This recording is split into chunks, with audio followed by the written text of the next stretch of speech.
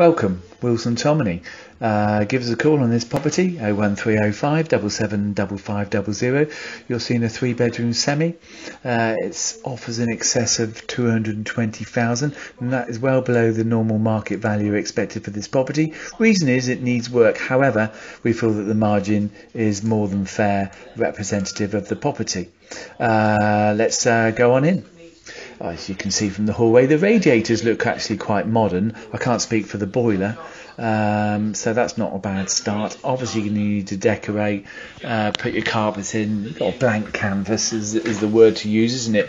It's traditional, as in 2 receptions, but they're decent sized receptions. That's a fair reception, so I don't think you have to knock through for the sake of it. You could live in there, I feel, quite comfortably. Dining room coming here. Now the dining room is an okay size. The kitchen next door is an okay size. That's fairly small. So I think if you're going to knock through, this is where it's going to happen, from the dining room into the kitchen. The kitchen needs modernising anyhow. You're walking through now into a lean-to with a pitched roof. I think this is single glazed, not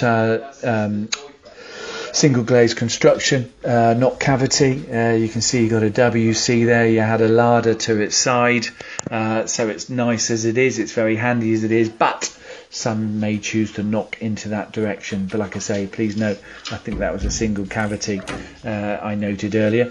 Conservatory, which is a fair size. Importantly, it faces the right way for the sun, which is a westerly direction. In the late afternoon, evening sunshine, it's going to be a very nice, relaxing time in what is probably, I think, about an 80-foot garden. The nice thing is that predominantly behind its bungalows, there is a chalet bungalow there, but as you can see, it offers a lot of seclusion, and obviously it's going to be packed with sunshine, and it feels nice and tranquil. Marlborough Avenue, I don't think is a busy road. It's a nice road. As I said, it offers in excess of 220,000. It is empty.